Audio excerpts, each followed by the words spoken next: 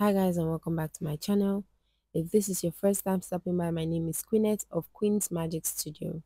I'm a makeup artist based in Abuja, Nigeria, and I post YouTube tutorials on makeup looks and lifestyle in general every Thursdays and Sundays. Unfortunately, I wasn't able to post on Sundays, so that's why I'm posting today. I post my videos 4 p.m. on Thursdays and Sundays. So please do well to subscribe so you can see more content from me. And also click on the like button to help the video. All products used will be listed down below in the description box. I'll be using drugstore products for this beautiful dark skin client. So I'll be starting with my setting spray and moisturizer.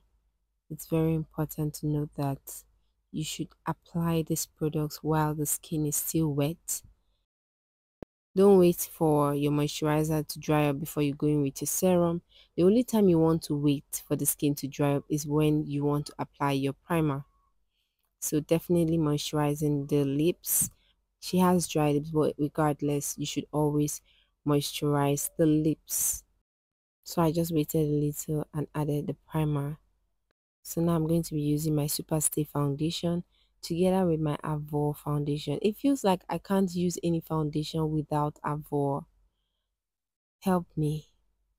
Help me out actually. Because there's something about the Avor foundation that just gets me. I look at that skin, you know. Why would I ever stop using that foundation? So I'm blending the foundation down to her neck, especially because her neck is a little darker than her face. So I'll also go in with a nice soft cream blush. I just love this color on a brown skin. Blend, blend, blend, and touch a little on the nose. Then we can go ahead and conceal. Just observe how I place my concealer. Keep it in mind. It's the best. This will give your client a very youthful appearance after the makeup. And I'm just going to border up all that concealer with a foundation that is exactly her skin tone, just to make the blending really easy for me. Now you can see me going in with like a nose contour, and I'm just going to nicely blend up everything.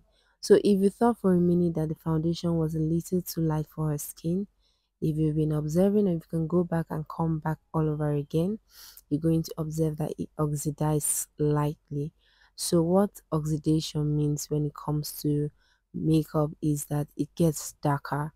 Most foundations, most drugstore foundations oxidize a little. They tend to look at least one shade darker than the original shade. So right now I'm going in with the second coat of my concealer. This is very common when you're doing makeup with drugstore products. It usually takes at least 2 applications of the concealer to give you full coverage, and then to also brighten up that under eye. So I'll be spraying everything down with my setting spray. Don't forget, all products used will be listed down in the description box. I don't want to go ahead and say them all over again, focusing now on the process. So just tap that powder as usual after concealing properly, and then we'll go in with the setting powder just to set all the areas that were highlighted. So I really want to keep it natural today. Really smooth, natural makeup for a dark skin person. I'm not going to go all crazy with the highlighting.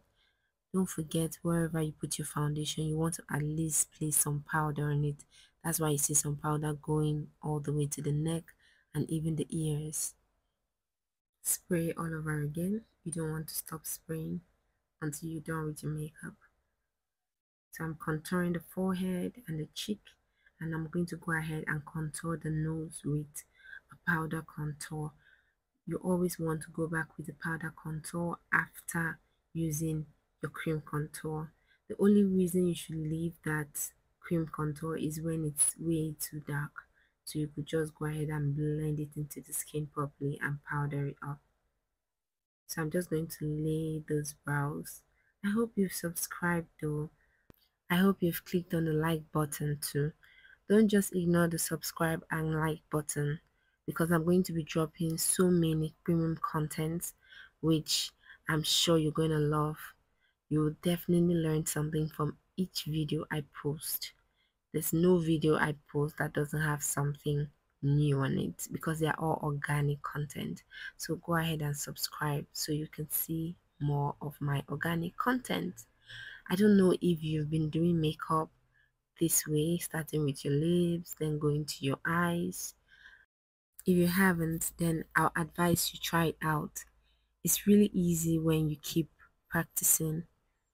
So I'm just starting with a transition color. I started with pink, and then I added a little bit of brown on that pink. So I'm just like trying to lift up the eyes to make sure it doesn't go way up. And then I added some black. It's very important for you to keep your black at the outermost part if you're not going for a smoky eye. And it's nice to go in with black when you're working with a dark skinned person. So I'm just going to add some beautiful nude color and a nice bronze shade. You could actually replace it with any shimmery shadow you have. So now I'm trying to make a wing, a really dramatic wing. You know, these thick liners are trending as it is now. So I already told my client what we were going for, and she agreed to try it out. And I was really excited because I haven't really tried this out on a client before, and she trusted me to do justice, which I actually did. Look at that wing. Wing, wing, wing. Wing it. So express yourself how you want to, but keep it clean, keep it symmetrical. Make sure one wing matches the other. That's the only way you're going to really appreciate the thick liner. And you just go in with your lashes. Like, I'm really loving how she was already rocking it, checking herself out. And then I went ahead to do the brows last. Something I don't do every day, but I find really convenient. The only issue with doing the brows last is you might have to go back with a nice blending brush for your eyeshadow in case your concealer got to it. Never stop blending. Keep blending till you get your desired results. So now I'm just doing little touch-ups here and there, dusting off the excess setting powder,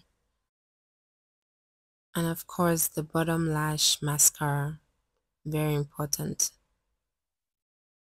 So at this point we just add some bronzer here and there, and I'll just go in with a finishing spray. Look at that skin, it's glowing, ebony goodness. I love everything about this look. Feel free to share your thoughts on looks you might want me to create, and subscribe to my channel. I would love to see you next time. Bye.